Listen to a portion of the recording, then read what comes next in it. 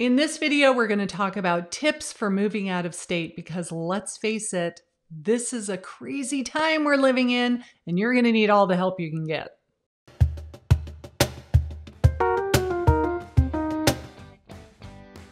Welcome back, everyone. I'm Karin Carr with the Georgia Coast Homes team here in Savannah, Georgia. And on this channel, we teach you everything you need to know about relocating to the Georgia area. Now, if you're moving out of state and you've never done this before, allow me to help you learn from my mistakes. I've lived in 9 states in my life and I have moved probably 40 times. I just stopped counting after a while. Some have gone very smoothly and some not so much. So I'm going to share with you some of the things that I have learned about moving out of state to make your life a little bit easier. Let's get started. Tip number 1 is to have a parts box. Say that 5 times fast. This is probably one of the most valuable tips I've ever gotten. The parts box is the last thing to go on the moving truck and the first thing to come off. In this box, you will have screwdrivers, Allen wrenches, anything that you needed for disassembling furniture, which you will now need to reassemble the furniture. Because when you arrive at your new house, one of the first things you're going to want to put back together is probably your bed. So put all of the screws that were involved when you took the bed apart in a plastic bag and label it. Which bed do these go to? And have the tools needed to reassemble the bed in this box along with all of the parts. That way, as soon as you get to your new home, you take this box off, you put it right in the middle of the kitchen on the counter where it's easy to find. And when those pieces of furniture come into the house, you can start assembling them. You're not going to get the house all put together super fast, but at least you can get the most important things, the beds to sleep on, a couple of chairs to sit on, maybe a table to eat at, the television, like, come on, we got to have our priorities straight. And start putting those things back together so that we can minimize the disruption as much as possible. Also in the parts box, toilet paper.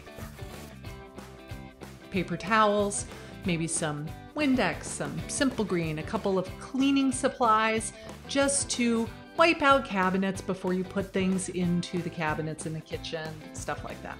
Tip number 2, plan your move as early as possible. Right now, I'm filming this in September of 2020. You know what's been going on for the last several months, and that thing, which shall not be named, has wreaked havoc on all of our lives. So I have heard that if you are leaving New York, for example, you can't find a moving truck. They are all booked. You need to plan as far as in advance as you possibly can in case a lot of people are moving and you're not going to be able to find a moving company, you're not going to be able to find a truck. So plan as far in advance as you possibly can. Tip number 3, temporary storage. You've heard about pods. I think U-Haul has their version of pods, which is where they deliver the container to your house. And my neighbor just recently moved and I got to see the way they drop this thing off and pick it up again. It was super cool, but I digress. They drop off the container. You load it up with all of your stuff. They come pick up the container and they take it away and they store it on site somewhere else. We do have a pod storage facility here in Savannah. So if you're moving here and you're not quite ready to put all of your stuff into the house, maybe you don't close on your house for another 2 or 3 weeks, they will put the pod in storage until you take possession of the house and you are able to move your furniture in. Tip number 4, make sure you get all of the utilities turned on before you move into the house. There is nothing worse than showing up at the house and realizing you have no running water or no electricity. So if you are moving to the area, find out whether you're buying a house or you're renting a house from the seller, the landlord, the property management company. Who do you need to contact in order to get these utilities put in your name prior to your arrival? Learn that lesson the hard way. My husband just came home. He's going to make a glass of something to drink and it will involve the ice maker, I'm absolutely positive.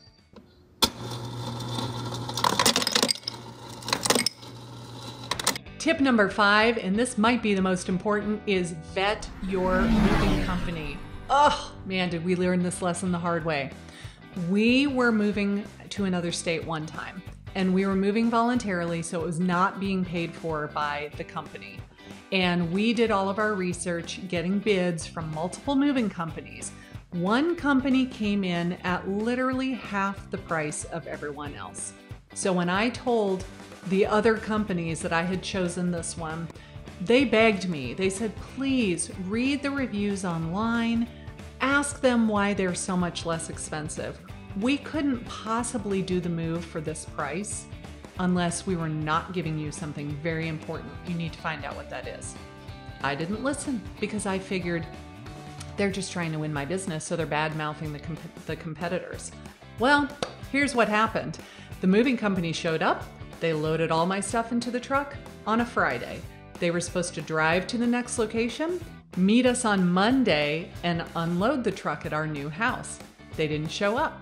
I called to find out where they were. They said, oh, guess what? We didn't fill the truck completely, so we're going to wait until we get another moving job so we can fill the rest of the truck, and then we will show up. And that was in the fine print, which I did not read. So we lived in that empty house for 2.5 weeks with no furniture, no sheets, no towels, no plates, no cups, no bowls, nothing except what was in the suitcase because we were only supposed to be in that hotel for 2 nights. We didn't bring all of this stuff.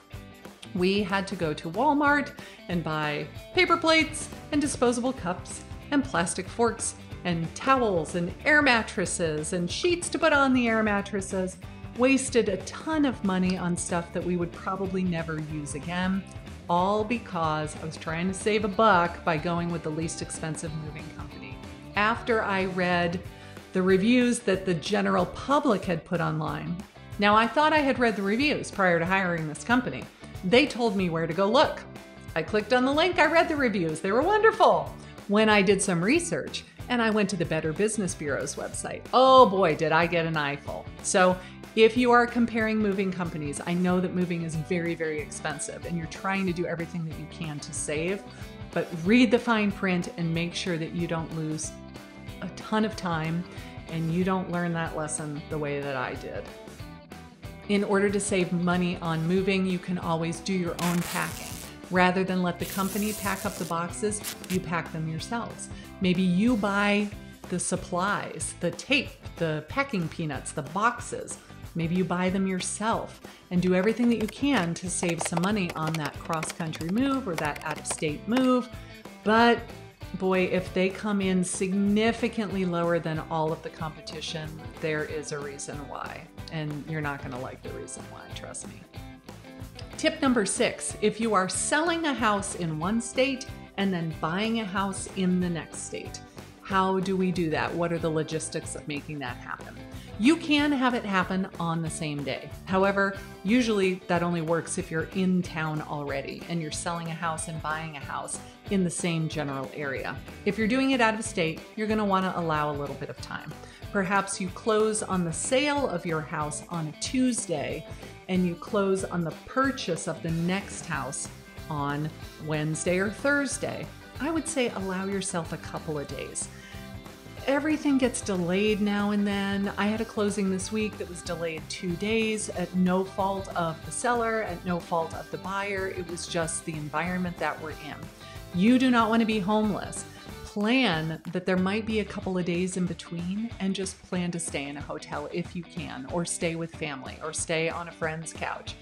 If you've got animals, I know it makes it more difficult, but you're gonna have to plan ahead and figure out what to do. Because if you say, I'm gonna close at 9 a.m. on Monday, and then I'm gonna jump in my car and drive 6 hours and close on the next property, what if there is a traffic jam and you're not gonna make it? You're gonna miss your closing. So give yourself a little bit of time between the sale of house A and the purchase of house B. Just know that you're gonna have to live in a hotel for a couple of days. Maybe your stuff goes into storage. If the moving truck is gonna take several days to deliver the stuff, more power to you. You're not paying for any storage. Just plan accordingly. The more you can plan in advance and allow for things that may go wrong, the less stress there's going to be in the end for you. And tip number 7, I wish that I would take my own advice. Have a yard sale before you move, not after you arrive at your new location. I don't know why we always do this. We pack up all the stuff, we take it to the next house, we get there, we decide that we really don't have room for it or it was unnecessary, and then we sell it at a yard sale. Do yourself a favor, have the yard sale in advance, because now you're not paying to move the stuff that you are not going to use in your new location. And sometimes things are just so heavy, it costs less to just leave it behind and buy a new one than it does to pay to move the thing. If you've got a gun safe, if you've got a pool table, if you have a piano, these things are big and heavy and awkward to move. Sometimes it just makes sense to leave it behind and get a new one when you get there. Or you may find that it's not even necessary when you get there. Maybe you have a big formal dining room table. It's going to cost an arm and a leg to move it because it weighs a ton. You get to your new house and you realize, you know what, I've only used it 3 times in the last 4 years. Why am I lugging this thing from house to house? So have a yard sale and get rid of any extraneous stuff before you pack up and move. So those are my 7 tips for moving out of state with as little hassle as possible. If you're coming to the Savannah area, do you really know what it's like to live here? Watch this video next where I tell you 7 reasons why you might actually hate living here.